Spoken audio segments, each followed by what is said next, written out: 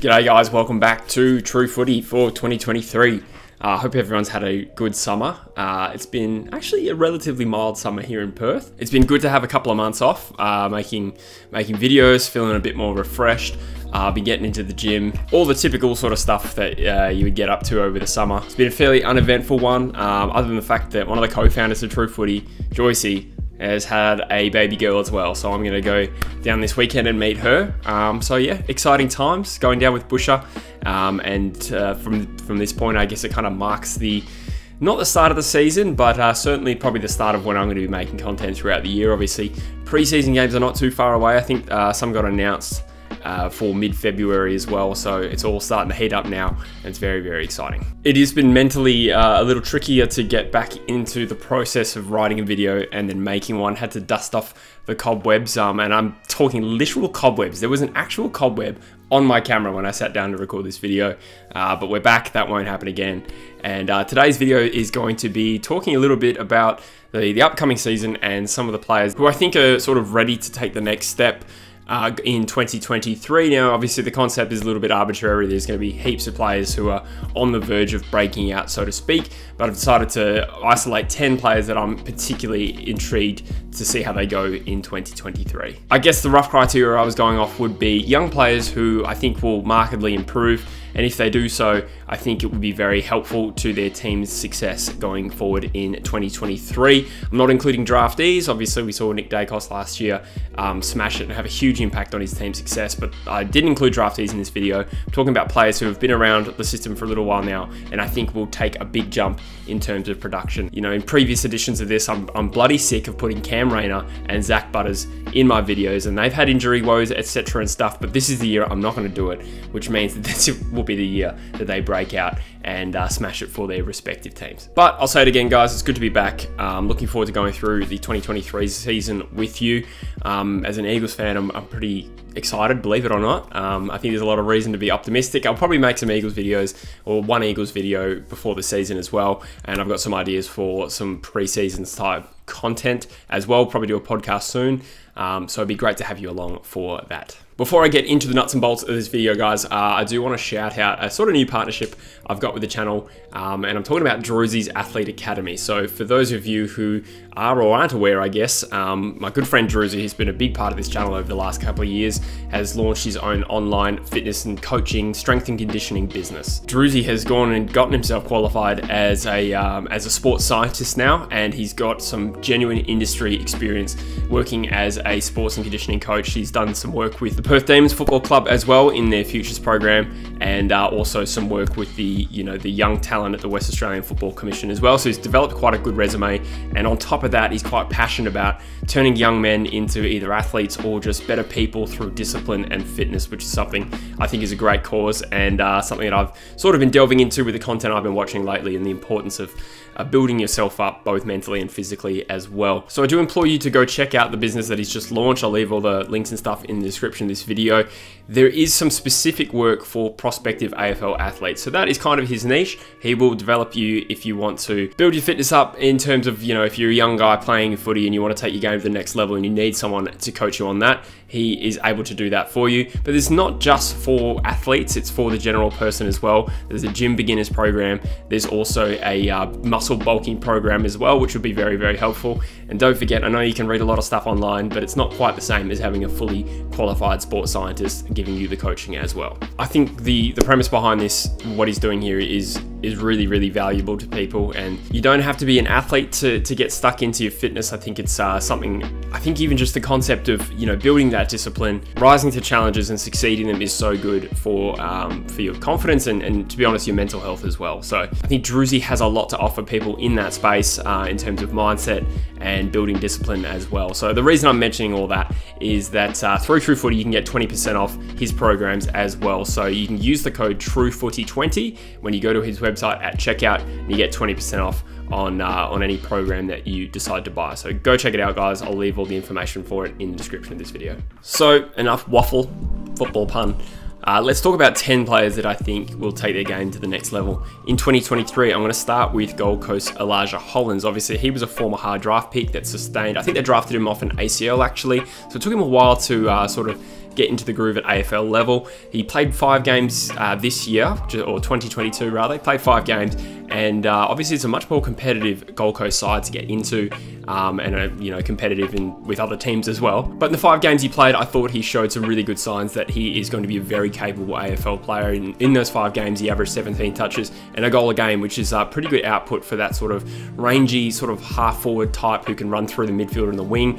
And I think that type of dynamic forward half player is exactly what Gold Coast need. But in general, that is a pretty dangerous position to be good at as well. He got a Rising Star nomination in round 23. He had 2 goals and 23 possessions against Hawthorn, and I think we're seeing some genuine talent there. And if he gets some continuity this year, I think he could be a really different dynamic in that Gold Coast side, and that's why I think he could be a big player for them in 2023. The next player I'll nominate is a player I really like at Hawthorn, and that is Will Day, who played 17 games in 2022 and kind of moved around a little bit. I think that might be to sort of fast track his development a little bit, but I think where he will settle is probably in the back 6 as that sort of roaming halfback flanker with rebound. He could potentially push up onto a wing as well. So he's got that versatility, and I think with all the experience leaving Hawthorn, the emphasis on these next batch of young leaders and the next nucleus, so to speak, it's going to be even greater. So I think he's going to get every opportunity to stand up, and I think he will stand up because he's a tremendously important player for them going forward. I love the way he plays, and I think the way he plays as well doesn't necessarily rely on team success. I think he can still shine in the back half, even if Hawthorn are going to plummet, which many people are expecting based on their off-season. I do think it's likely to be a rebuilding year for the Hawks. That being said, if he has a great year amongst other players there, I think that will be considered a huge success for Hawthorn. Third on the list, I'm denied a little bit about putting Nick Dacos into this list, but I think regardless, he's still going to be a player to watch. Obviously had an amazing first season, averaged 26 possessions, played 25 games, which off the top of my head, that would be every game for Collingwood this year. And he kicked 7 goals as well from a halfback flank and some pretty good clutch goals as well. So I don't really need to sell you on who Nick Dacos is and what he adds. He's got certainly a superstar factor about him, superstar potential, and genuinely a chance for All-Australian this year. So it'll be interesting to see for me where he plays his football. I think it's probably still a little early for him to be pushed into the midfield too much, but I think if he has another good year like that, I think his form will genuinely impact where Collingwood finishes, and that's huge praise for a guy that's probably 20 this year. Either way, absolutely a player to watch when he's come off that. If he can do that in his first season, and maybe he averages 30 a game in 2023, that will be absolutely massive.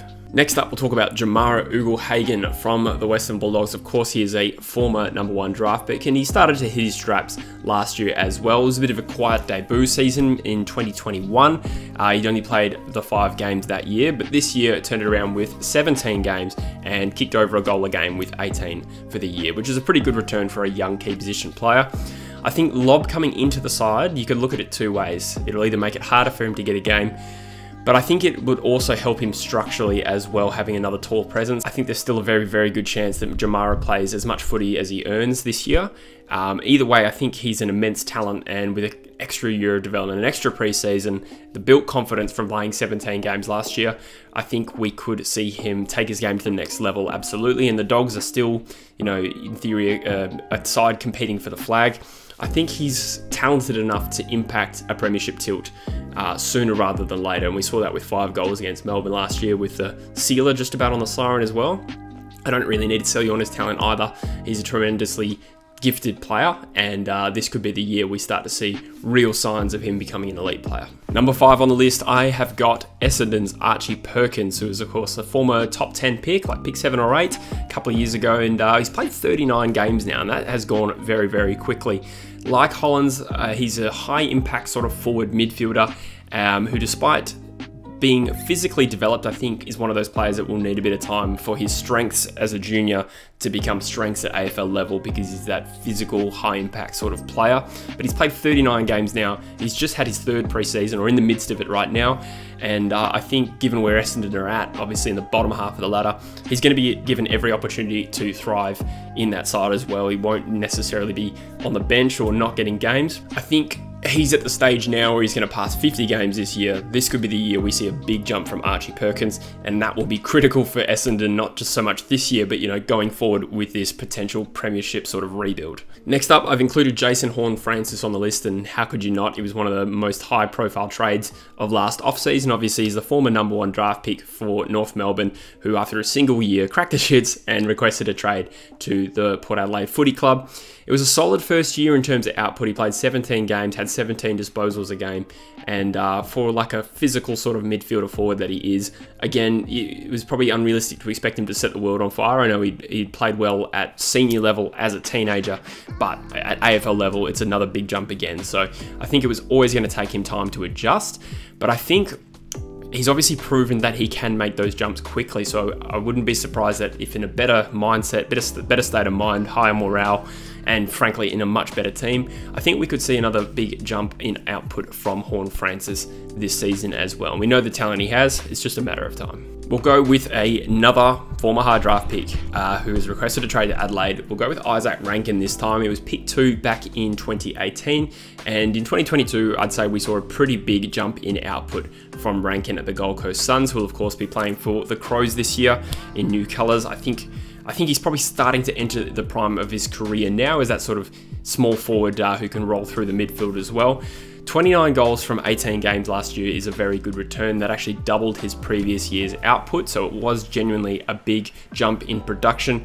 We saw multiple bags of 4. I think we saw 3 or 4 bags of 3 as well, so his ability to get off the chain and really impact games is there already. And of course, he's like 22, 23, so it's time, but I think this could be the year where we see him genuinely elevated to being one of the better small forwards in the competition. I think a lot will hinge on how Adelaide go. I'm optimistic on Adelaide, to be honest. I think what they're building is very, very solid, and we've got a pretty exciting duo there with Rochelle and Rankin in the same forward line.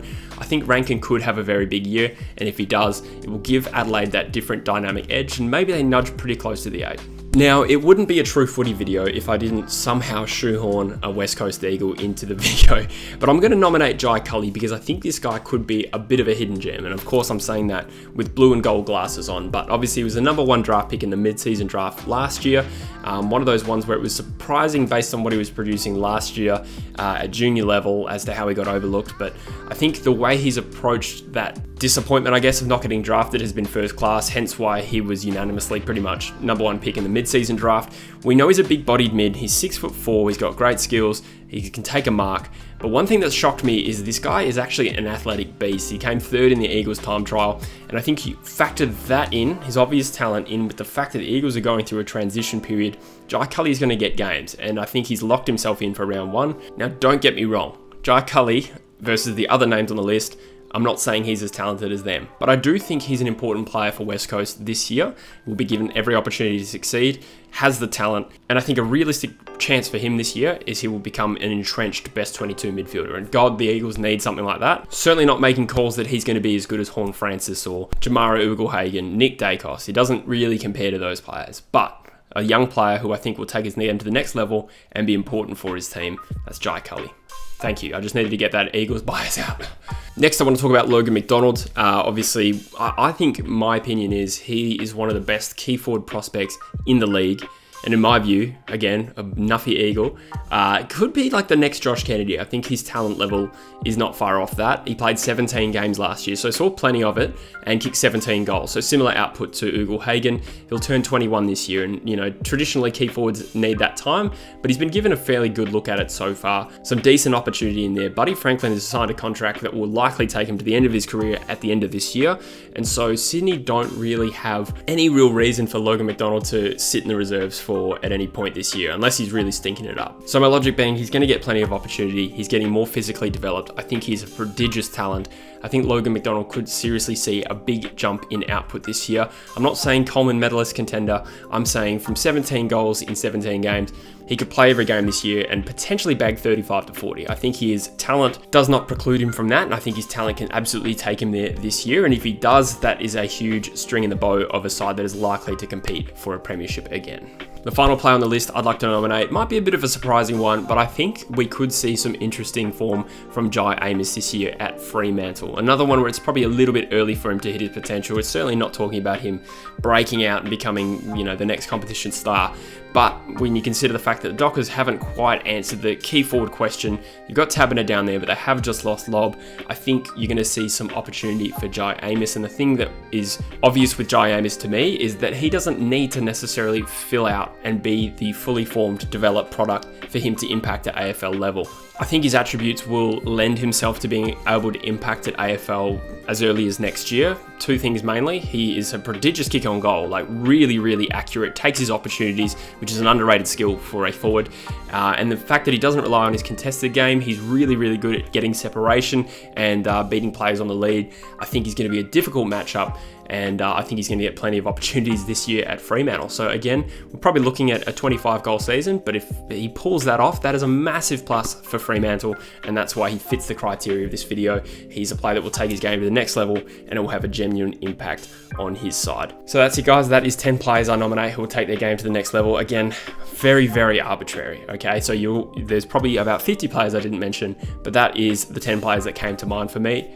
As always, I welcome your suggestions in the comments below, what you agree with, what you disagree with. There's plenty of players I missed out on. I might have just forgotten someone obvious, so please let me know in the comments and we'll get a bit of a discussion going. But thanks, guys. That is the end of the first video back of the pre-season, so apologies if that was a bit rusty, but looking forward to making some more content going forward. Do go check out Drewzy's Athlete Academy. I think it's a great business and really adding value for some people out there as well. So even if it's not for you, maybe recommend it to a friend. Thanks, guys. I'll see you in the next video, and it's good to be back. Cheers.